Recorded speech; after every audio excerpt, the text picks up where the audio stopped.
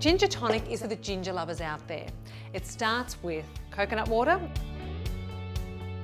We've got cucumber. Cucumber is an incredibly hydrating product. We've got grapes, fantastic source of fibre.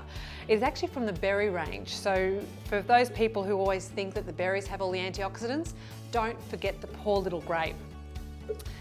Kale. Kale is a fantastic product. It has been around for over 2,000 years and it has zero fat, low in calories, and it is just simply fantastic for you.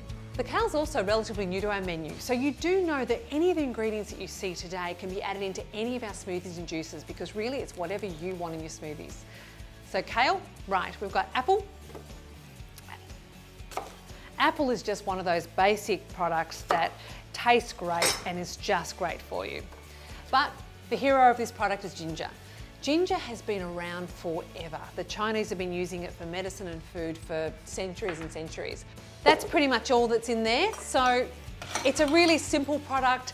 It's great for you. It's really clean. It's really clean on your palate. And it's one that I would highly recommend.